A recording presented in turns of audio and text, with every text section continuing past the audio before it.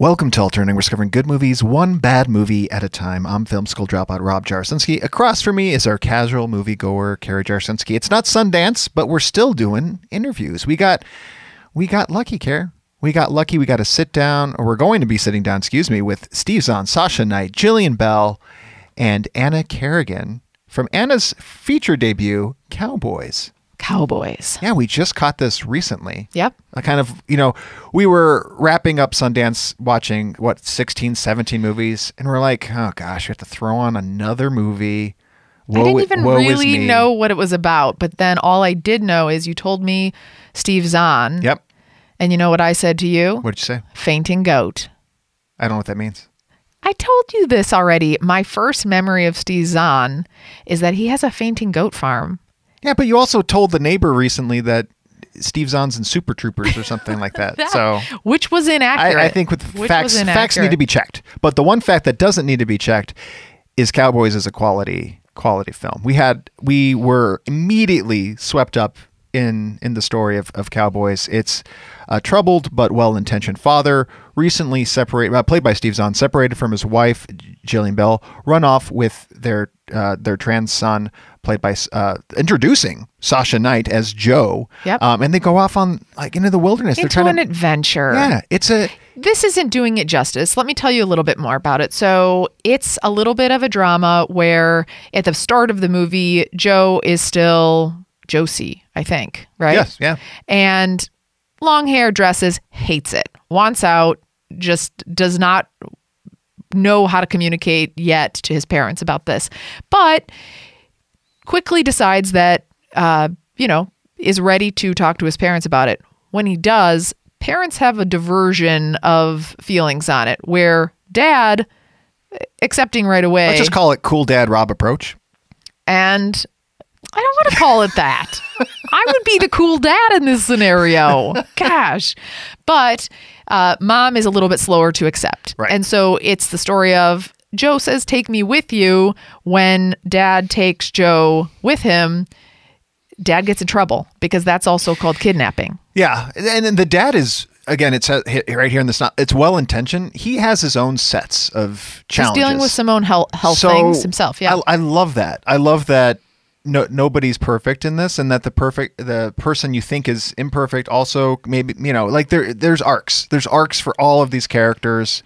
The fact that there's true representation here, that it's shot in beautiful Montana. I love movies that take place. It's a little Western. It's a Western. I love movies that take place in nature. Like you've already got me bought in if you're going to take place in Montana or North Dakota, South. And this movie does it in Anna Kerrigan. She really brings it to life with this story. So I'm excited. I'm a little nervous to have these conversations. We're paired up with Sasha and Steve, which I think is a good pairing. They have great chemistry, and then Jillian and Anna. And I'm just like, the reason I'm nervous about this is I just don't want to say the wrong thing. You know what I mean? Like I'm overly sensitive. I'm sensitive to these topics, so I don't want to do any missteps. I understand that. Yeah. And I think it's fair to say we called our friends. And we did phone a friend. Yeah. Our friends have a daughter who's trans, and we were really transparent and said, help us. Yeah. We want to make sure that we are representing everything in the best possible way that we can. And I want to ask you questions, and I want to understand. And they're so open and lovely. And they really did walk us through some things that really helped us make sure that we were, saying the right things. And that's really important to us. What made me feel better about that conversation is that we're not alone in our questions and our seeking.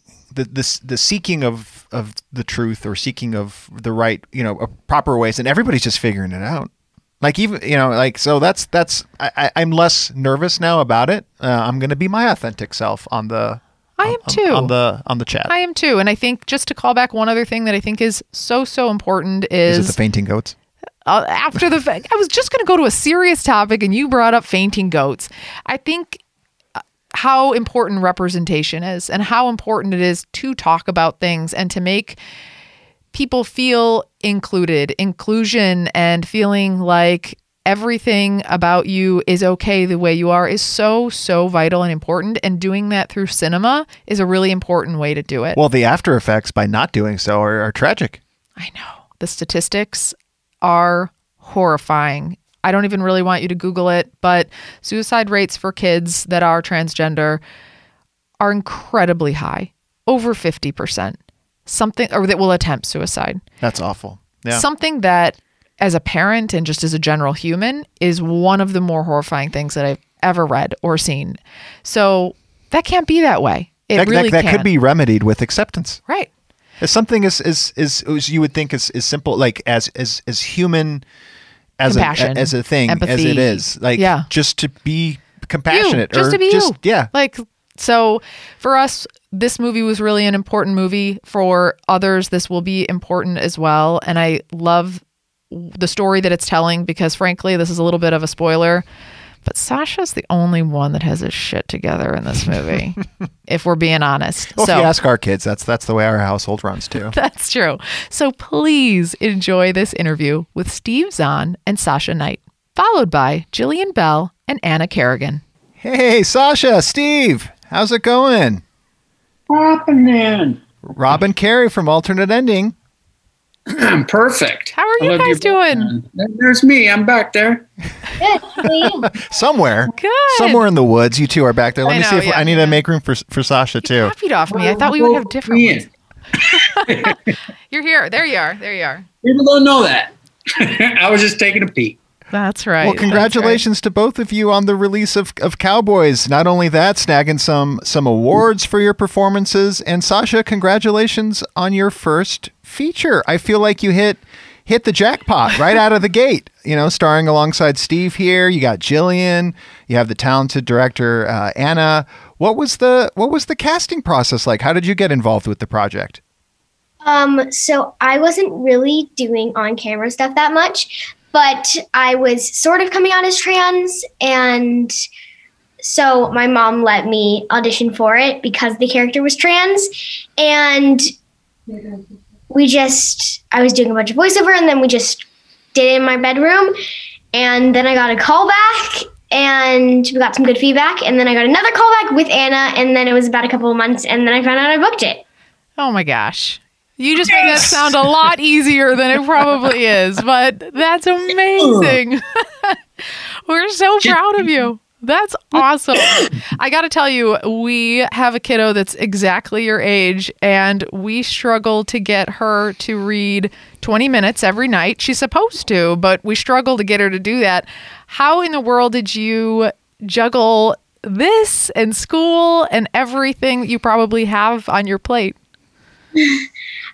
Well, I booked it during the summer.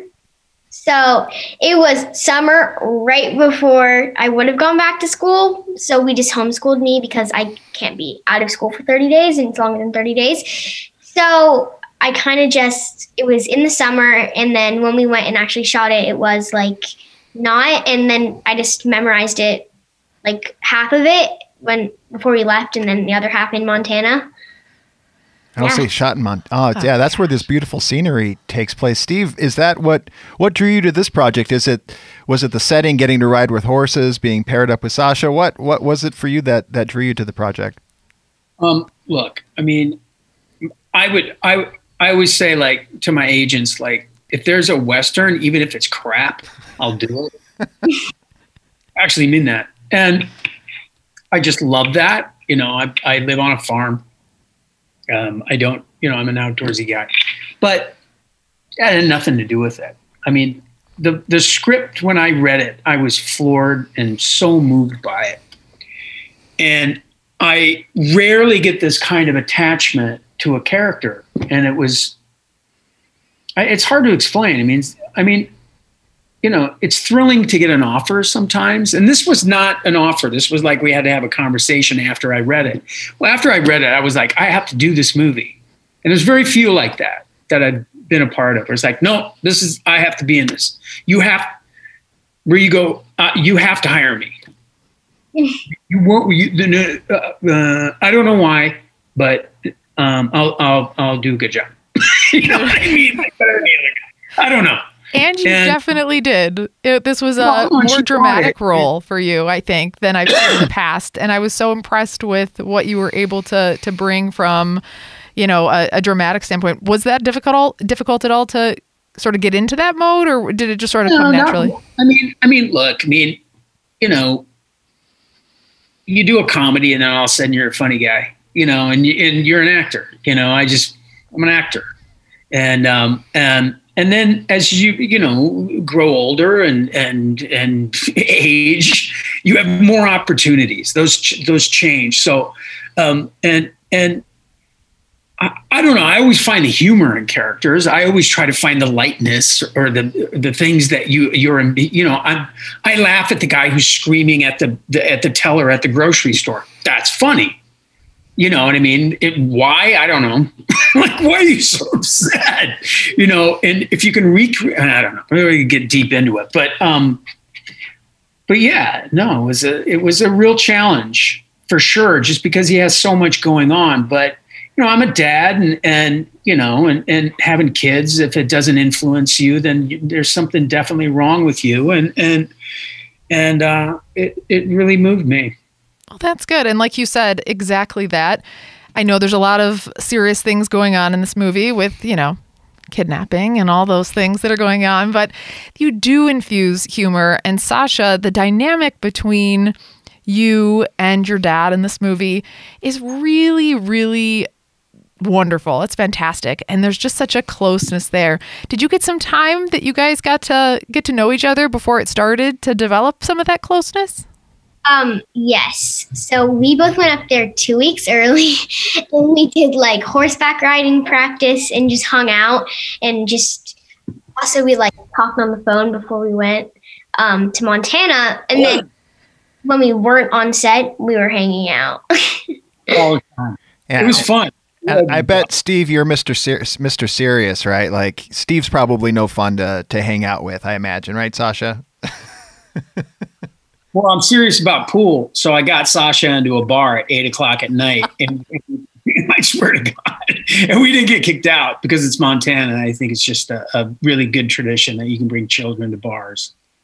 Yeah, I imagine it's a little bit of a different scene than LA. And no, it was great. We did so much together, and we ate dinner and lunch and breakfast, and we all stayed on the same floor. And it was really, it's not all movies are like that, where everybody's kind of hanging out and having a good time. So, oh, that's great. You can really feel it. I think the whole family dynamic definitely feels really, really genuine. So I think one of the moments in particular, Sasha, that I really, really loved was the scene where the two of you were having the conversation in the truck, where you decide to tell your dad. And what I loved and I thought was most powerful about that scene was that you didn't give up. You were trying to tell him and he didn't get it. And then you're like, let me just try this again. I'm going to tell you again a little differently. And you waited until he did.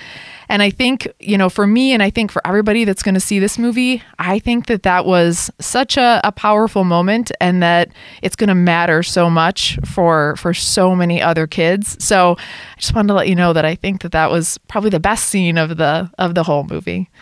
And you should know this. I'm sorry, Sasha, but and this is, first movie, but such a pro, because that important scene, we had a half hour to shoot. Because it's low budget, Sasha's gone in a half hour, we have to shoot it. And Sasha and I got in the truck and we like fist bumped and went like, we got to nail it. We got to do it. No more screwing around. And we did. But that's incredible, Yeah, way to go. There's so many vulnerable moments on that scene in particular. Then there's some additional ones when the two of you are off. What did you learn most, Sasha, from getting to work with such a seasoned pro like Steve? Did you pick up any tricks? Yes. Well, I just learned so much from Steve just by watching, and then also Steve taught me coverage and so much more, and just awesome. Those little technical things that you just have to learn on the fly, kind of thing. Well, Steve, I understand that you also run a community theater in your neck of the woods. If is that right? I know, Sasha, that you have a background in theater. Are we going to be able to see a reunion once the pandemic is over?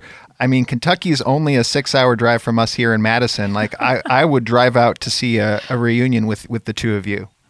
Oh, right on. Yeah. Actually, my family and I were looking for a cabin in up there in either Wisconsin, a little further west, but yeah, like Bone Lake, Luck, Wisconsin, over there. Well, don't come this time of year. Like I said, it's 2 right now, but trust me, I moved. Oh, like just because a bunch of Swedes got off a wagon in like 1840s. I mean, jeez, this is miserable. Agreed. Well, we loved the film so much. We can't wait to share it with everybody. And again, we are just really proud of the representation that this film provides. And we know it's going to be so important to share Joe's story with so many others. So thank you. And we appreciate it. And good luck with the rest of promoting the movie. Thank you. Appreciate you. Take care, y'all. Hey, you two. How's it going? Hey. You're reaching the end. I've heard that there's like maybe 30 minutes left of this marathon. See, I worked in marathon there. That's true. Yes, we're towards the end of our illustrious Zoom press day. Well, congrats on Cowboys, you two, and Anna, congrats on your first feature. I know you've made some amazing shorts in the past, and I would think that as a director, having made shorts, like when I'm going for my first feature and I'm digging in my bag of scripts, because I know that you all keep your scripts in bags, you'd pick something small, intimate, maybe single location, maybe target, one larger star to be part of it. But no, you went all out with your debut feature. Why was this the story that you wanted to focus on? Well, I'm a compulsive truth teller, so I have to tell you one little secret first, which is that I actually made a feature years ago for like no money, and it was essentially my film school, and I did exactly that. I did one location, 4 actors, whatever, but it doesn't count because it was never distributed. So this is the beauty of the undistributed feature. But anyways, for this film, I wish that I had. When I wrote, I have other scripts that I've written that were much smaller that I thought would be the one that got made. And a lot of times it's just about like sending it out and seeing who responds. And this was a movie that I assumed I would have to wait a while to make. And I did wait a while from the time I started writing it, but it was, something that, the financing producer really responded to and trusted me with, sort of based on my web series and my shorts that I had at Sundance and just sort of like in the world. And the film is really, it's in some ways it isn't an obvious personal film, but I wrote it specifically for this part of Montana where I used to spend a lot of time as a kid.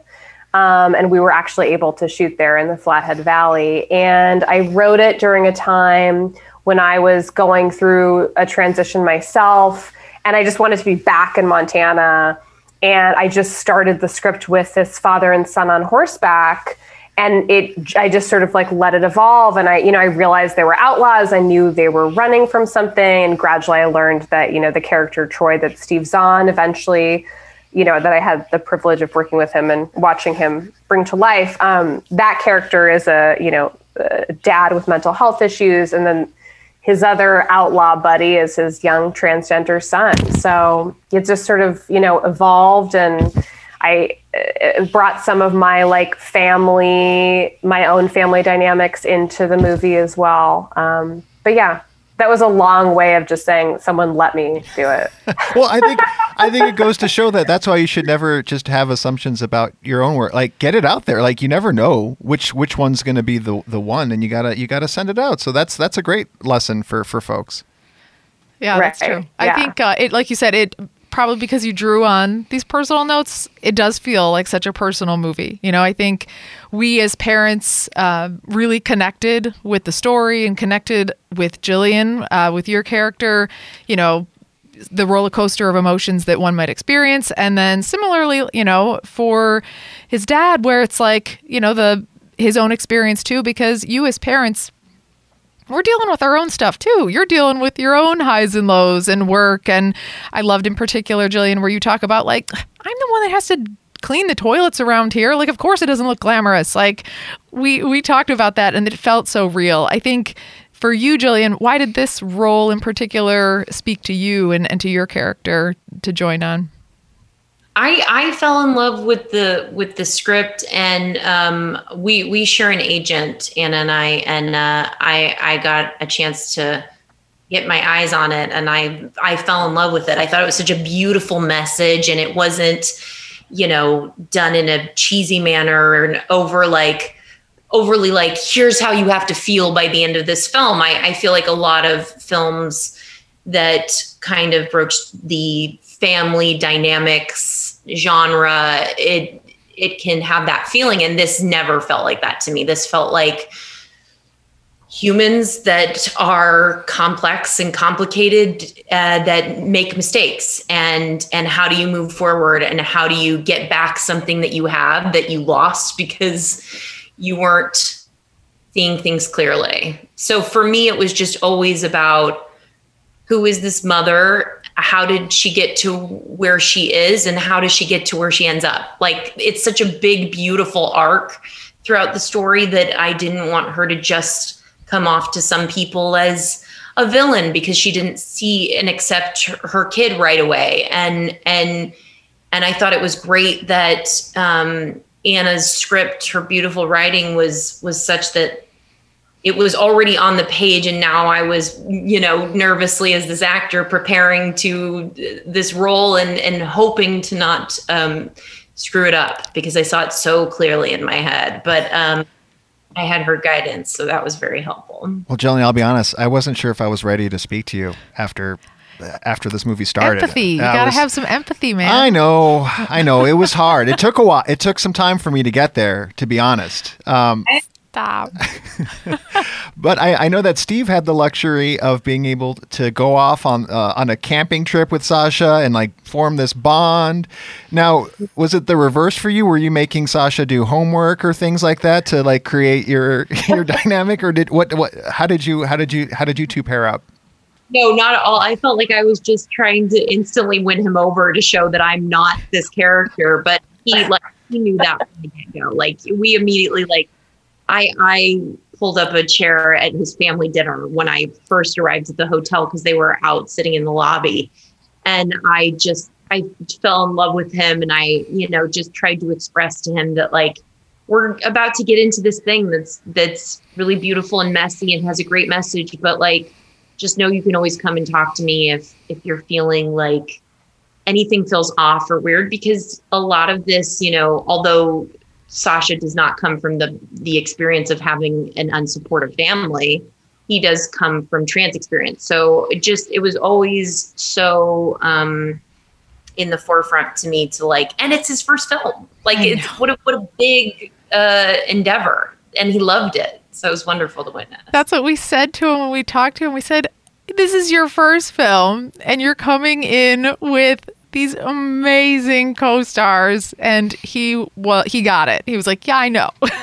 I know this is an amazing experience. So we really enjoyed talking to him as well. But I think you both have pointed out something that I think is important and interesting about the film, is that while we as the viewer would have loved to have maybe less drama for Joe, we're like, oh, maybe it would have been nice if it was all, easy and simple.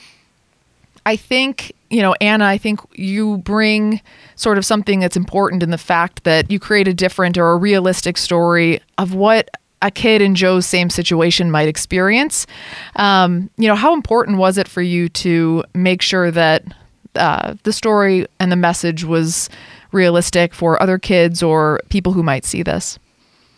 Yeah, I did. I'm cisgender. So I was very aware of that going in. And I wanted to be sure that I got it right. Though there's so many different trans experiences, I wanted to at least make sure it seemed in the realm of authentic. And so I mean, pretty early on, I shared the script with Nick Adams, who's the transgender media relations person at GLAAD. And he, really loved the story and was super helpful. And he runs a group for trans families. And so he introduced me to a father and transgender son. And I got to sit with them and talk with them about the script. And the Montana Film Office was also really, really awesome and supportive. They gave the film a grant, and they flew us up to Montana for a location scout. And on the first night of our scout there, they set up this dinner with me and one of the producers with 4 transgender adults, all of whom had grown up in Montana and come out in Montana, most of them deep into adulthood. And, it's very different to be trans in Montana than it is in LA or New York. And I mean, obviously varying experiences in all those places, but it was really amazing to talk to them.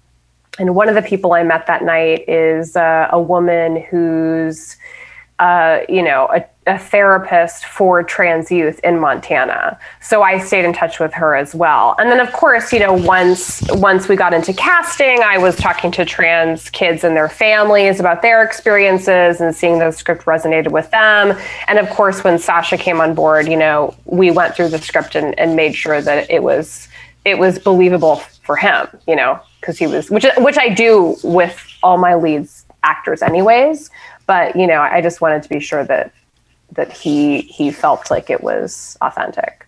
Yeah, well, it definitely was. And again, the trans representation in cinema, isn't always positive. For this, it was, and it was wonderful, and it was really beautiful to see Sasha's story and see his family evolve along with him. So we would just want to thank you both so much for being a part of it and bringing it to life. And we're excited for everybody else to see it and enjoy it as much as we did. Great. Thank you so much, guys. Thank you. Have a great one. You too. Bye. Bye. Another interview done, or 2 interviews done. I know. 2 sets of interviews. Feel like it went really well. It went fast. It did go fast. We didn't have a lot of time. We got 10 minutes, and this is more junket style. Was this your first junket style, Care? Where you got the breakout rooms? I think yes, it was. Okay, yeah, it's a little more pressure with that. A little bit more pressure. You get kind of moved into a separate room, like a main staging area where they're checking your audio levels. They make sure you're actually the right person who's supposed to be here. And then they send you to a breakout room. And I had that experience recently with small acts. I haven't had it since, but I think it's a very efficient way to manage the process. But I think then you get to the point where it's like, well, this movie's so big and there's so much going on in it. And then to know that really at the end of the day, you've got a couple questions. You've got 2 or 3. And on top of it, if there's 2 people in each interview, you want to make sure that there's a balance between the both. I think it's harder for you and I in particular, because we're not professional interviewers. We're doing professional interviews, but we're not after news or the scoop. We're trying to just create I just want to talk connections. about the movie. Well, maybe that makes us professional interviewers. I don't know. Like, I want to talk about the movie. I want to connect with them as people. I want to get to know them. And so 10 minutes is hard to do that. 10 minutes is hard. So maybe for the people who are more cut and dry, asking I also don't want to be the person who's asking the same questions. Right. Like, you have to throw in 1 or 2 of those. But the hard part is in an interview like this is you have to get a couple of those groundwork questions in. Like, I do want to know how you came up with the film and the concept of the film. How did that come to be? And really then there's no runway to get into some of the other questions that you might want to about. But we I don't know. Did you walk in when the publicist and Anna and Jillian were all talking about hair? Did you catch the tail end of it? They're like, did. You're here. I did. We were just talking about. I want to talk about hair. I do want to talk about hair too. Yeah, my hair's completely grayed at the top. I did a sweep with my hair, but I don't think they saw it. That's the thing. It's I just want to have small talk with these folks. That's all I want to talk about is hair. Yeah. So we need more than 10 minutes. And hopefully we build up a good reputation. Maybe. I doubt it. Yeah. But I really enjoyed talking with these 4. I think I wanted to make sure that, most importantly, that Sasha knew and that the team knew how important this movie was across the board. And I probably maybe said it 3 or 4 times. So Yeah. It also sounds like what I heard was Steve's coming over to our house to visit. for cake. Yeah. I don't know about the cake part, but I'll make cake. he's if he comes. he's looking for some cabins. We'll have to set him up with he can sleep over here on his way to exploring. I couldn't work in the fainting goat thing. I know. I wanted so badly to ask really, him about his I'm fainting really goats. thrilled that you did not Gosh. discuss that. But Google it later. He for sure does have a goat farm. But neither here nor there. Loved this movie. Loved talking to these folks. We hope you enjoyed the interview too. And Go check out Cowboys. go check it out. Out this week. It's available this Friday. That's February 12th. 12th.